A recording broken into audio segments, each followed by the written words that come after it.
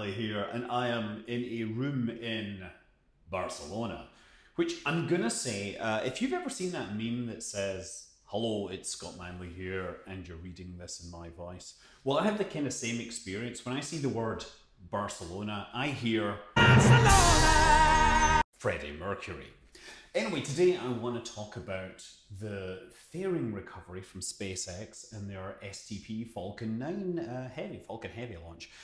So, just yesterday, SpaceX posted an amazing video that comes from an engineering camera on board the fairing. It's looking back up behind it, and we essentially see the separation and the descent. And I'm going to say this is a fantastic video because it shows the ionized air that has been heated by the fairing's descent and re-entry. So, well, first of all, the fairing is dropped at about 11,400 kilometers per hour, and it's still over 100 kilometers up in the air. So by the time it starts hitting the atmosphere, it's going at a fair clip. It is very low density, it has a very high surface area to volume ratio, so it decelerates quite quickly.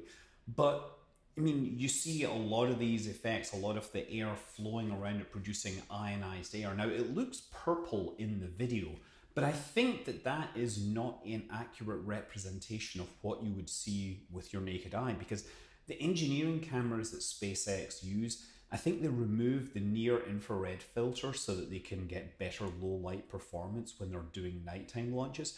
And that will mean that the infrared actually shows up as this indigo purple color. That at least is how I judge it based on other things. So you shouldn't necessarily expect that if you were in this fairing that that's what you'd see. But you would probably see some glow from this. You would definitely see those sparks. And you would also see those two holes at the bottom where the air is flowing through that and getting ionized. Many people have speculated about those holes, but those holes are there actually to depressurize the fairing during ascent. If you're going up very quickly, you want to make sure the air can escape from inside and not blow your fairing apart, because that would be rather unfortunate. Without those, you would have a positive air pressure inside, and then you might lose your fairing a little earlier than you expected. So this is a magnificent video, and I'm really, it's really cool to see this. One thing that has changed between the previous versions is it looks like the para wing that they deploy for the capture, it looks to me like it's deployed at 90 degrees now to the angle. So the fairing is going nose first while it is in the upper atmosphere. And I'm guessing it's designed to be neutrally stable so that they can just control it using the reaction control thrusters on board. But once it's descent, they used to fly it nose first.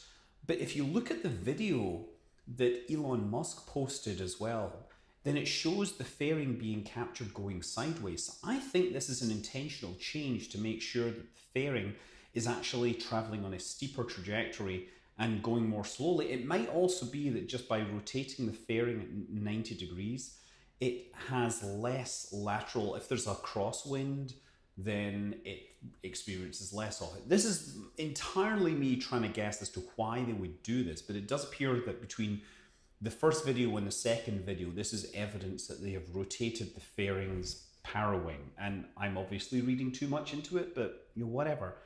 I also got an amazing set of images of the fairing that was returned to port after recovery.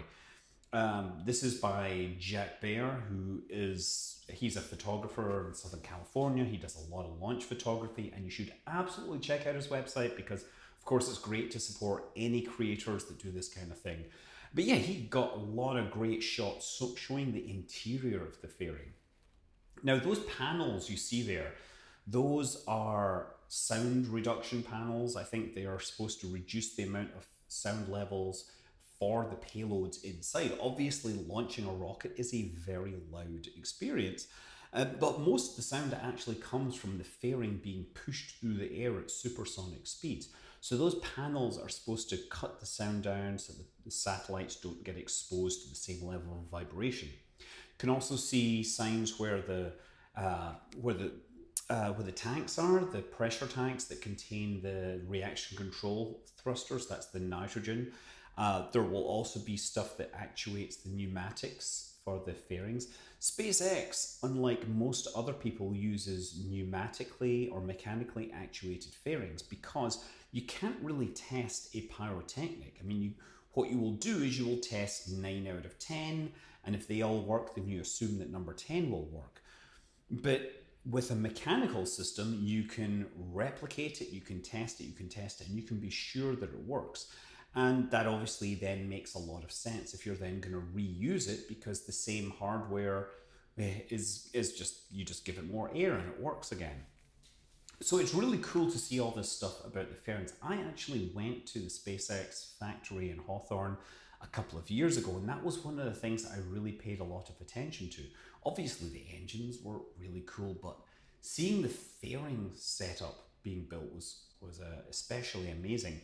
So the fairings, they think they cost about $5 to $6 million per pair, which is quite substantial.